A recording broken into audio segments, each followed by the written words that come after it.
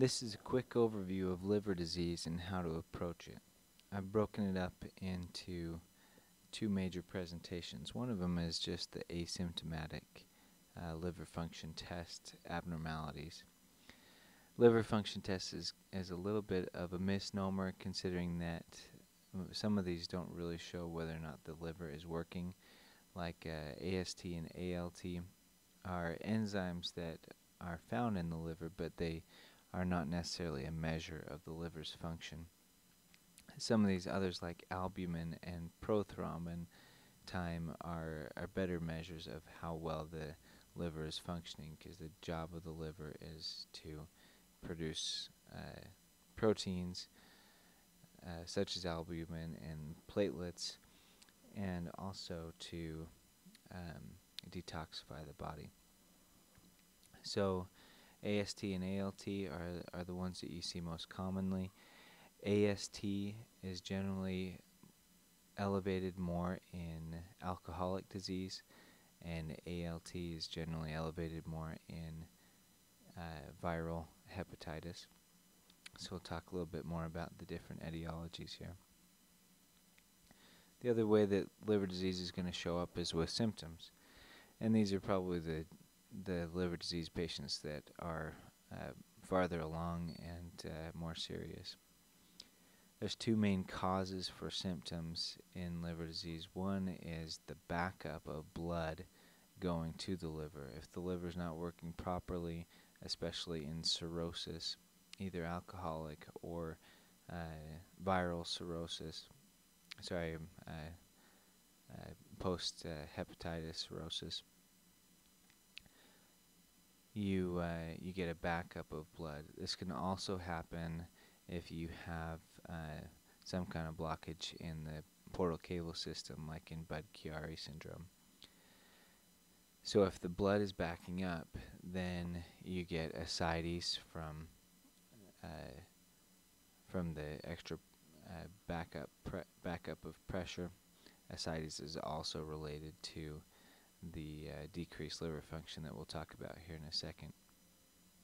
And with ascites comes an increased risk for spontaneous bacterial peritonitis. So that's something to keep on your radar if you have some kind of acute abdomen situation. Splenomegaly is associated with this backup of blood. It makes backs blood up into the spleen and makes the spleen enlarge. Caput medusae and varices are just a function of an increased amount of pressure in the venous system, just as jugular venous distension is. The places that you'll find these varices include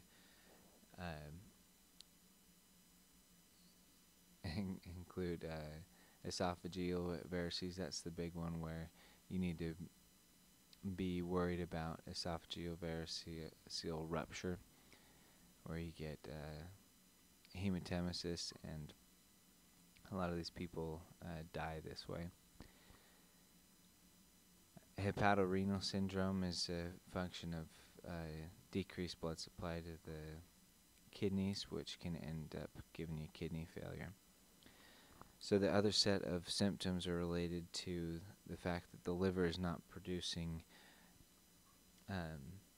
proteins like it should, and also that it's not clearing toxins like it should. So edema comes from the decreased oncotic pressure that's associated with a lack of albumin.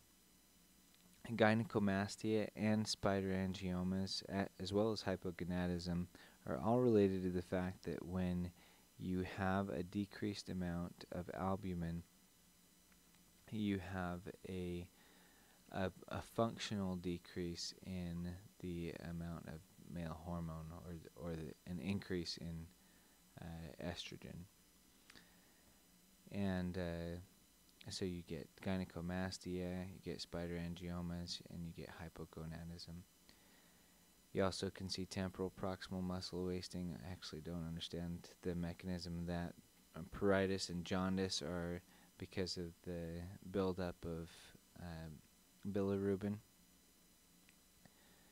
and hepatic encephalopathy and asterixis are also a buildup of toxins that aren't being cleared by the liver, and bruising, spelled BRUISING, and bleeding are because you don't have enough platelets. So when you have either increased LFTs or these signs and symptoms, then you want to take a good history, asking about drug or chemical exposure. There's a lot of drugs that can lead to liver damage. I should have included some of those here, but we'll get them on a different video. Sexual activity history is important because hepatitis B is almost exclusively transferred sexually. Hepatitis C can be in around 10%. IV transfusion history is usually associated with hepatitis C. Anorexia and weight loss are good questions to ask. Ask about abdominal pain, fever, pruritus, GI, stool, urine changes, and CNS complaints. All of those can help lead to an understanding of whether or not people are symptomatic for their liver problems. So when trying to figure out what's going on, this Vindicate mnemonic that is used almost universally as a differential diagnosis guide works really great here because almost all of these apply.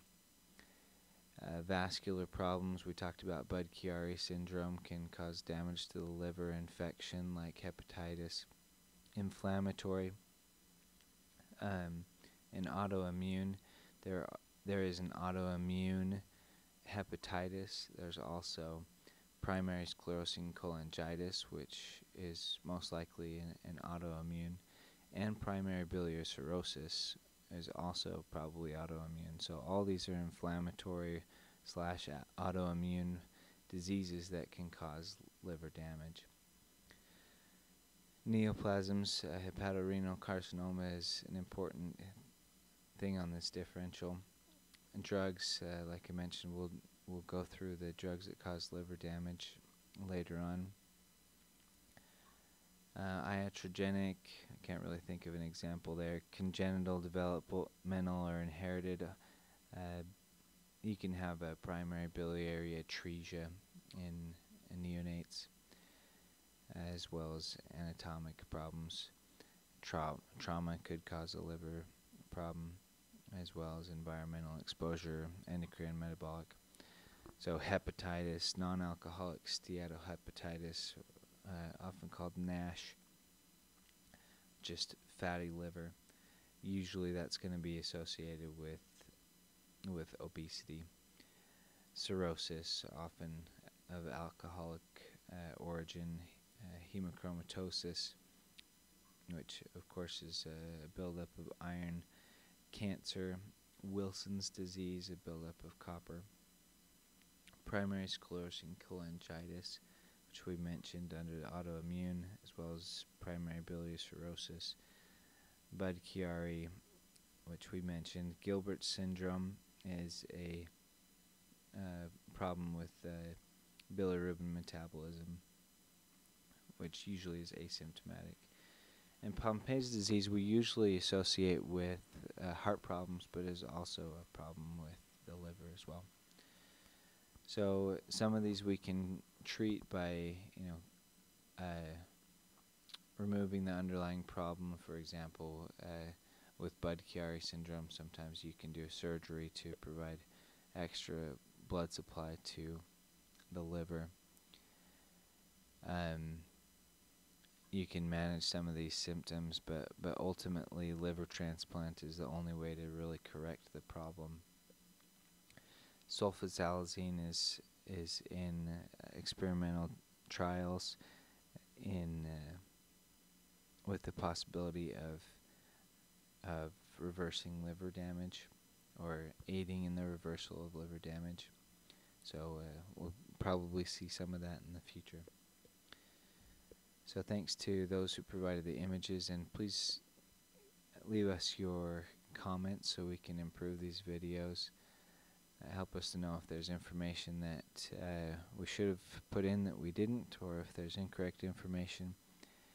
And again, thanks